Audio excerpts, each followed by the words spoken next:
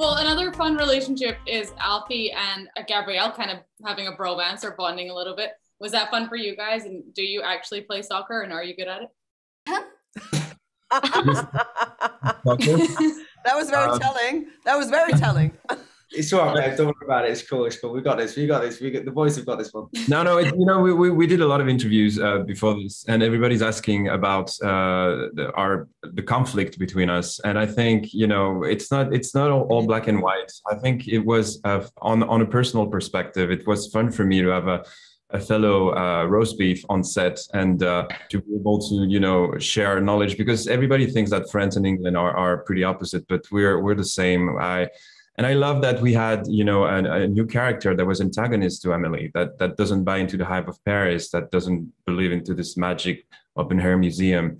So that gives a new perspective. It allows also Emily to, connect to another side of her, a much fun side. And it's such an addition to all the critics in France, Parisians especially. I think they're going to love Alfie because they needed that nuance. It's not only beautiful and perfect, and so I was so glad to have him on set. We had so much fun.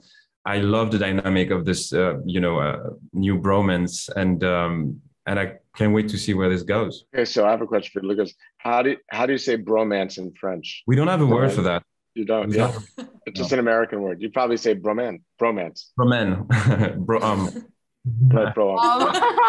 I agree with the more cynical take that Alfie has on Paris. I really like that. I mean, this is totally a Sylvie-esque kind of take. Wait, do you guys play soccer though? Answer. Yeah, you didn't answer that. I'm getting us back on track. Thank you. We play football a bit. I think that's the most amazing thing about the team that's there, is because I think we was probably talking about football a few times when our mics were live, and then it was like, hold on, do you guys, maybe we should, we got you guys even playing football later on down the line. And we was like, okay, cool, let's do it. And that's my last day on set. We was underneath the Eiffel football on this amazing field, and honestly, so that was an emotional day for me. So if my football skills weren't up to scratch, give me a break. Give me a break. But you know what, Lucien, we cut around it. We made you look great. We spoke about it. I was like, that is movie magic right there. Thank you very much. That's why I asked. It looked good. It looked impressive. They both look very talented. Yeah. Very fast. No outtakes needed. No outtakes needed. No.